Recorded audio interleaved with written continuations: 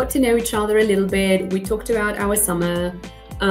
We worked a little bit on reading. We worked a little bit on listening. So now it's time to say goodbye. We are going to use an exit ticket. All right. So we're going to use quizzes for this one. Quizzes has been around for a very long time, so I'm sure most of you know it already. But today we're going to be using the AI tool it comes with. And this is the thing.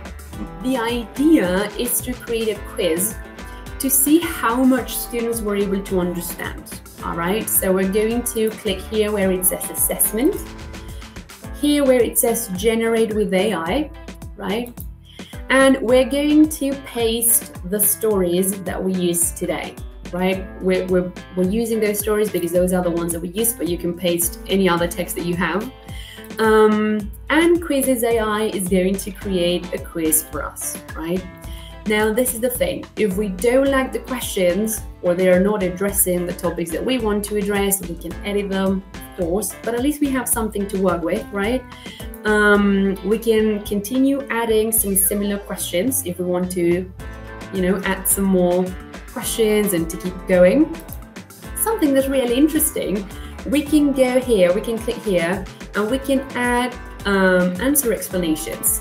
This is really cool if you happen to run out of time and students end up doing this at home, because maybe they click on an answer and it says that it's wrong, and they can be like, but why is that wrong? I don't think that's wrong.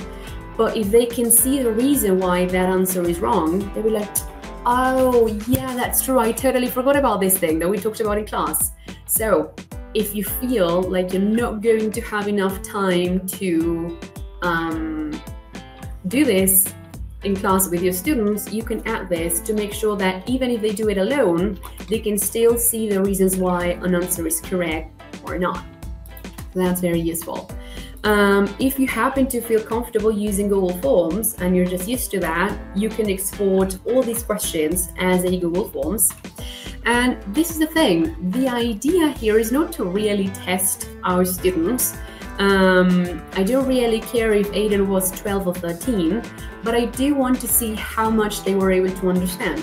So this is our very first lesson together. It's the very first time we read a text together, that we listen to a story together. I want to see what their level is, if they felt comfortable, if they were able to understand the things we talked about. So maybe what I would do, for example, is edit the answers that we have here, and instead of asking if he was 13, 12, 15, I would say, was he in primary school? Was he in secondary school? So I didn't have to think of the question because AI did it for me. But now that AI gave me this idea, I want to change it because I don't really care about his age. I just want to know if my students were able to understand that he was a secondary school student. Because I don't want to start planning activities saying, okay, this is easy for them. And maybe they just work with a classmate that helped them, so I really want to see how they are doing. So I decided to use this for our very first lesson. And now, before we go home, of course, there's going to be some homework, right? And this is what we're going to do. This year, we're going to work with readers, right? And the school where we work provided us with a very, very interesting list of readers that we can use with our students. I don't know, I can pick the books we're going to be reading, but I also want to make students part of that process. I want them to share their interests, to tell me what they like doing, what topics they are interested in, what topics they are not interested in. So let's do the following. We are going to do this. I want my students to listen to 3 book summaries, all right? And they have to pick the one they like best. And they also have to make a list of reasons why they like that one book. So you want to read it, cool, we can totally do that, but why, right? And this is also a nice way to see if they were actually able to understand these summaries. So we're going to head to a platform called Read, right? And this one has lots of book summaries and students can listen to them and they're really cool. And the books they have are really well-known ones. So if you happen to be working with well-known stories, you can totally use this one. So I typed there, as you can see, like Animal Farm. I picked the book, or one of the options that we have for this year. And this is how it works. Take a look. Let's see. The vision of Old Major. In the heart of Manor Farm, a gathering of animals took place in the big barn, summoned by Old Major, a wise and aged boar. His voice, though weak from age. So students can listen to the book summaries. They can read it at the same time if they need to. It's okay, they're going to be alone. And they have to start writing down all the reasons why they like the story and they would like to read it this year. And the cool thing about it is that there's a lot that we can do with it, because then when we see each other again, we can ask them, okay, so first of all, I would like you to work in pairs and share like a brief summary of the 3 stories that I shared with you. They can say, okay, this one was about this, this, and this. This other story was about this, this, this, and this, for example. So now we know what all the stories are about. Cool. Now, I would like you to tell your classmate about your favorite story. Right? And why is it your favorite one, right? So students can say, okay, I actually like this one because I love animals and I have lots of pets and I want to continue reading. There's actually something really interesting about this story. It talks about, for example. Now they have to tell the class if they had the same idea or not. For example, I want to read Animal Farm because of this, this, and this. But my classmate wants to read, I don't know, some other book, like Frankenstein, for example, because of this, this, and that. So they can start comparing their ideas and they can listen to each other also. And then something else that we can do is the moment they share their ideas with the whole group, we can vote, for example.